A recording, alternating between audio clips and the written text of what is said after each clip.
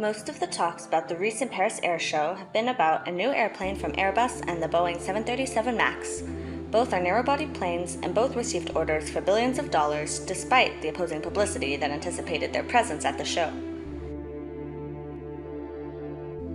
Even before the Paris show, carriers have increasingly bought more narrow-body planes than wide-body. This is because planes such as the 737 MAX and the A320neo are generally 15% to 20% more efficient than the previous generation.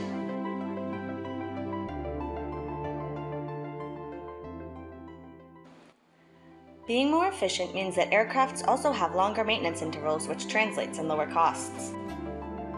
The Paris Air Show focuses on the transportation aspect of the aviation industry, but the maintenance, repair, and overhaul operations also represent a large segment of this market. This segment is commonly referred to as MRO, and the MRO industry has its own trade show which we attended a few months ago.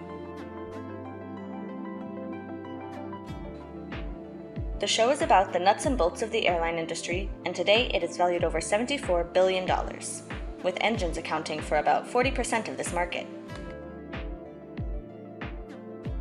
The market will get even bigger in the next 10 years as the global fleet will climb to almost 40,000 aircraft from the current 27,000 units. To provide the same advantages of new planes and remain competitive, airlines will also need to reconvert the previous generation airplanes. This will include adding new services like faster internet connection for every seat and interior work, including cabin densification, which unfortunately means adding more seats by reducing leg space. Advantages in data processing, sensor technology, 3D printing, and smart materials will allow real-time analysis of components in airplanes that will improve safety, efficiency, and logistics, and potentially redefining the way we fly in the future. Take a listen to what AutoCAD has been working on. Now, the first component that we've been working on is this partition panel. It divides the cabin and supports the jump seats that the flight attendants sit in during takeoff and landing. Now, the current design of that partition, which has been flying in the A320 successfully for decades, it's already strong and lightweight. Made from a modern honeycomb composite, there is nothing wrong with it. But clearly, Airbus isn't interested in what's merely good enough. They want to explore the limits of what is possible. So they gave our algorithm the performance goals and constraints for this partition, and it returned tens of thousands of options, all of which fully met those goals. And then through a collaborative back and forth between the human design team and the computer, the optimal design is chosen. And here it is. This is Airbus's bionic partition. It weighs half as much as the original, and yet strangely, it's even stronger. Each partition installed into an A320 will save 25 kilos in weight. Imagine the impact of redesigning the entire cabin this way for every Airbus 320.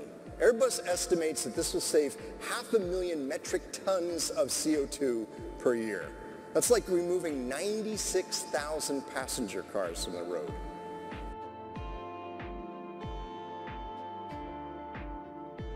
There is one big problem, however, that the industry is facing. Not enough pilots and not enough technicians, as the chart shows.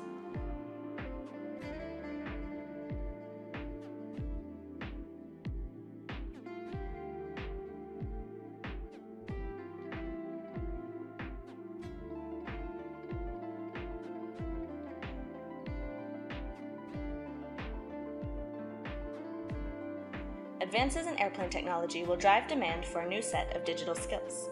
In the meantime, technologies such as augmented and mixed reality are used to improve the training experience of future generation of workers.